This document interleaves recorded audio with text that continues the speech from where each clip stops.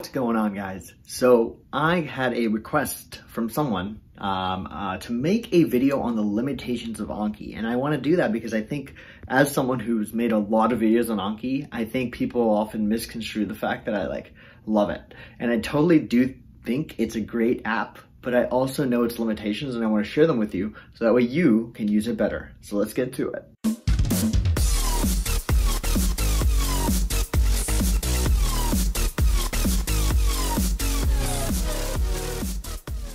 All right, so let's get into it. I will be going over 5 limitations, and in each of these limitations, I'm going to tell you what the limitation is, and after I go into a bit of detail about the limitation, I will give you a way to get around that limitation.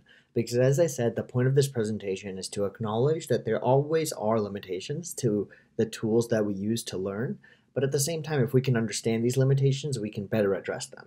So, with that being said, the general gist is I want to get across in this presentation that Anki is not the solution to all your problems. I know I'm a huge advocate and proponent of Anki, and I think this often, again, gets misconstrued with the fact that I'm like, oh, gung-ho, just do Anki and you'll be fine. That's not necessarily true. Anki is a very, very valuable tool, but it's not a replacement for, everything. You can't just do Anki and expect life to be perfectly okay. So, I'm an advocate of Anki because if you use it well, it is probably one of the most efficient tools in your toolkit, but that doesn't mean it should be the only thing in your toolkit.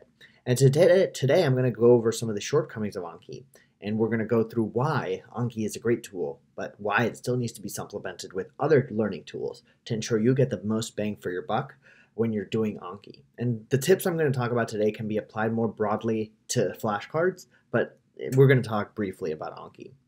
So, number one, the biggest short limitation of Anki is that Anki is not good at hitting big foundations, right? Anki is a flashcard app, and the flashcards are intended to solidify small concepts. However, when you try to use Anki to hit big concepts, that's when it breaks down. Because as I said, big concepts are an aggregate of small concepts. And so you need to use Anki for the small concepts, but for the bigger concepts themselves, those need to be internally understood. And what I mean by this is, for example, when you learn the fundamentals of protein structure, you conceptually would need to know primary structure is governed by the sequence of amino acids. Secondary structure is when you have hydrogen bonds between the amine groups and the hydroxyl groups, right? And then tertiary structures when you have disulfide bonds, and quaternary structures when you have interactions between proteins. Notice that all of that is a conceptual understanding of protein structure. I can make flashcards on each of those facets, but if I don't understand the big, broad picture that is protein structure, those cards end up being useless. Another way to understand this is I'm doing business school right now, right? And in business school, I'm doing accounting. And in accounting, there is a fundamental equation that says assets is equal to liabilities plus equities. I can put that into a flashcard and memorize it, but that still doesn't address the big picture fact of what the hell is an asset and why does asset always equal to liability and equity, right? Why is that true? What exactly is the meaning behind this equation? So me just memorizing this isn't going to be good. I need to understand the big foundation about assets, liabilities, and equities before I start memorizing the details of this equation. So the one way to get around this limitation of Anki and the fact that it's not good at hitting big foundations is that Anki should never ever be your first way that you approach a material. So the first time you see something, whether that's a protein structure concept or it's a concept about equilibrium in economics, whatever it is, you should never use Anki as your first time that you're seeing it. If anything, watch a lecture, watch a video, understand the concept, write some notes about it, and then transfer those notes onto Anki, and then make flashcards from them. Because if you just skip straight to Anki and are using pre-made decks or pre-made cards, you'll see that it doesn't work because you will never get the big idea of the big foundations. The next big limitation of Anki is that Anki is not a substitute for critical thinking. This kind of hits on the previous point, but it's slightly different. Anki helps to solidify facts, but it does very little to substantiate critical thinking. And this is going to become a lot more clear when I give you examples. But one of the reasons why Anki doesn't work much for physics or math is because if you ever wonder about classes like physics and math, they often always even let you have cheat sheets, right? Like when you take a physics test, or even when you take the AP physics test, most of the formulas are provided there for you. They don't care about the memorization. In physics and math, they're expecting you to take these fundamental ideas of theorems and postulates, and then they flip them on their head and ask them to you in all sorts of ways, right? And that's why Anki isn't particularly great at physics and math. Like, you can't memorize physics and math because that requires understanding a fundamental thing and flipping it on its head to critically think about it, right? So for that reason, the same thing can be applied to medicine. Though medicine does require a lot more memorization, and that's why Anki is good for it, a large chunk of medicine, and especially step 1 and step 2, also require a hard amount of critical thinking. And so for that reason, do not fall into the trap of thinking that you can just memorize every presentation of a disease. You cannot. Appendicitis can sometimes present as left lower quadrant pain and sometimes also as right lower quadrant pain. There are so many different ways things will present. And sometimes, because we're so used to just trying to memorize everything, we get caught up in thinking, oh, I'm just going to memorize this. I'm going to memorize every damn presentation of every possible disease in every possible way. And Anki makes you feel like you can do that because it's such an awesome tool. But the problem is it's not a replacement for critical thinking. So just because you think you can memorize every presentation of a disease, which you can't, but even if you did, it still wouldn't work because Anki is not good at showing you that. You would just not be able to do it.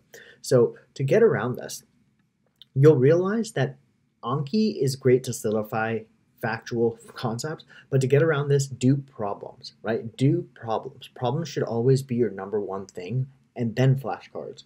So that's why UWorld, and even for the MCAT, UWorld is always the number one tier. If you had to pick, let's say you only had a week left for your test and you said, should I do questions or should I do flashcards?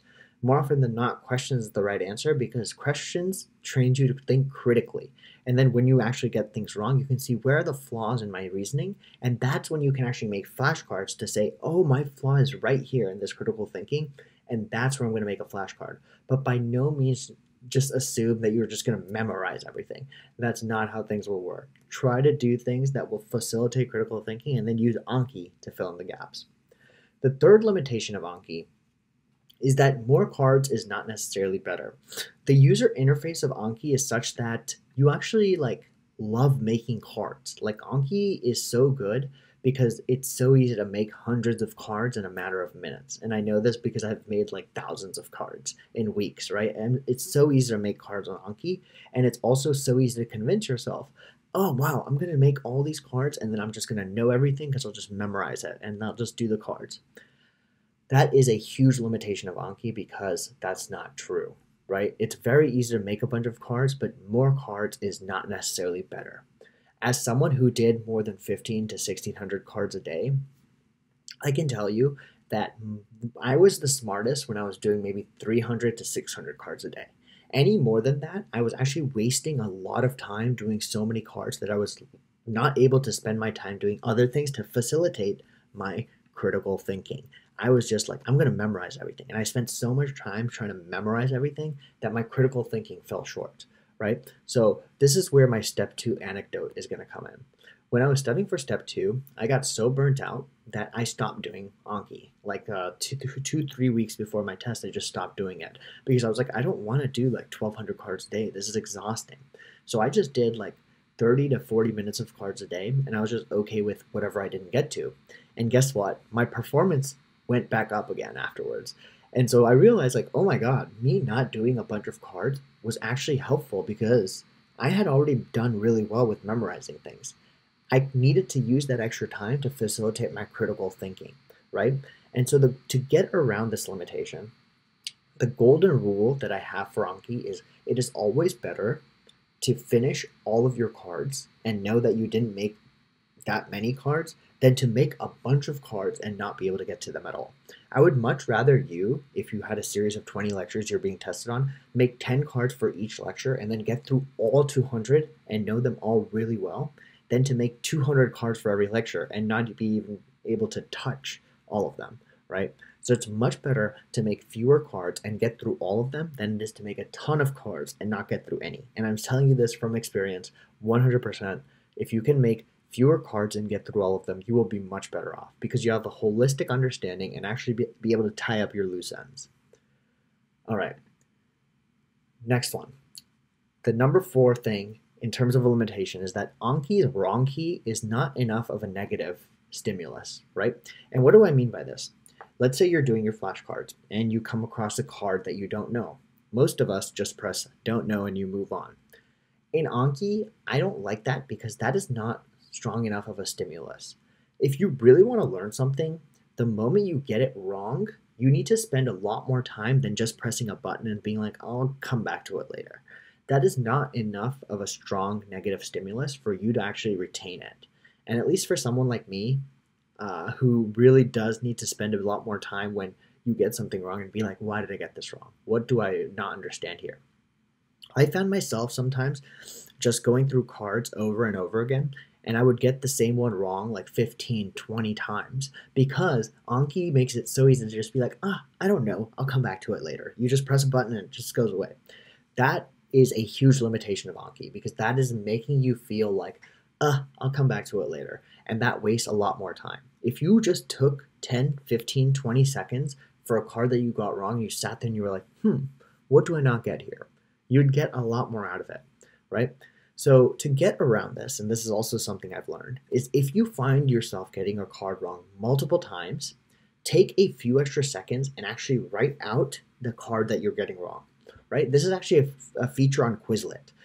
When I was using Quizlet a lot, I love this feature. Whenever you get a card wrong on Quizlet, it actually forces you to type out the whole card.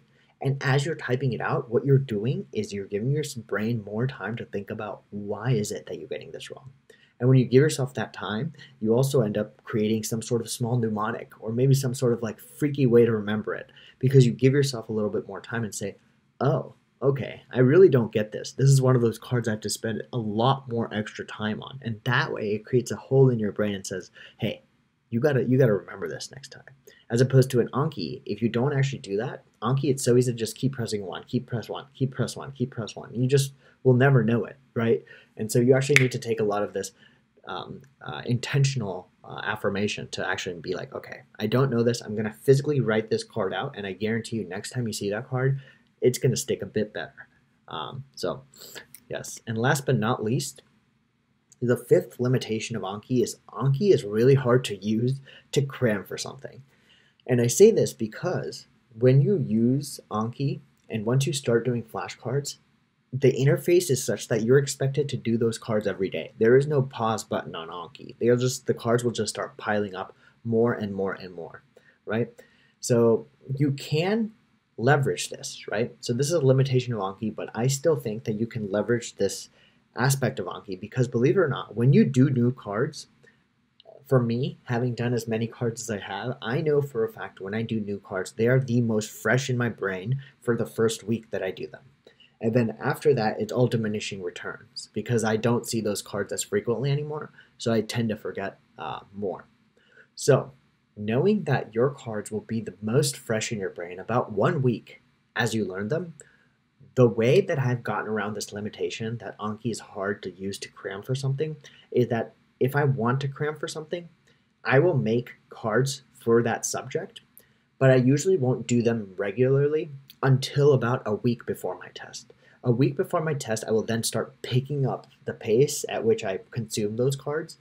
And of course, you want to have a manageable amount, right? This hits on one of our tips earlier. Fewer cards, but try to get through them. But I would try to get through them all within that last week. And by doing that, as I said, because I remembered best within 1 week, by doing all of this in that last week, I actually facilitate remembering them quite well. And I've used this method to cram quite a bit, whether it be for a subject I'm trying to learn. I'm definitely going to try to do this in business school, and I'll keep you guys updated. But I'm pretty sure this is how it works. I've done it before. It does work.